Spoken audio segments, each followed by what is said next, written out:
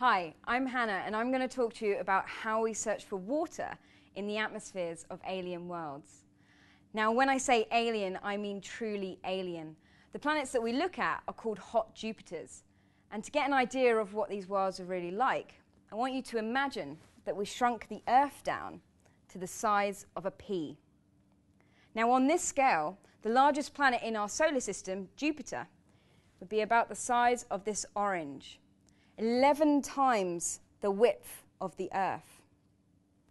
Now, hot Jupiters are much bigger than this. On average, they are about 1.5 to 2 times the size of Jupiter, so truly large worlds. And unlike Jupiter, which sits a cool 5 times the distance from the Sun than the Earth does, these planets orbit their stars 20 times closer than the Earth does to the Sun. That's 8 times closer than Mercury, the closest planet in our solar system.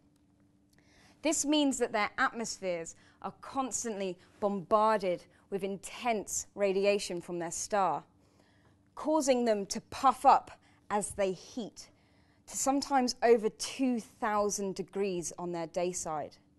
That's hotter than sitting underneath a rocket as it's taking off. So how do we look for water in these strange new alien worlds?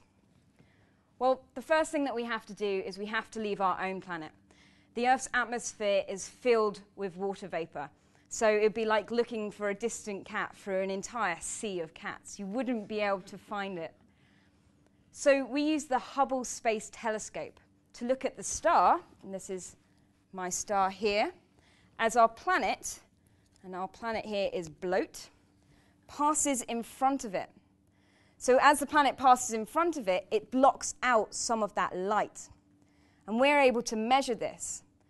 But some of this starlight is shining through this planet's atmosphere before it reaches us. And if we look at the light that we're seeing in lots of different colors, over lots of different wavelengths, we'll be able to see where the different gases in this planet's atmosphere are blocking out that light.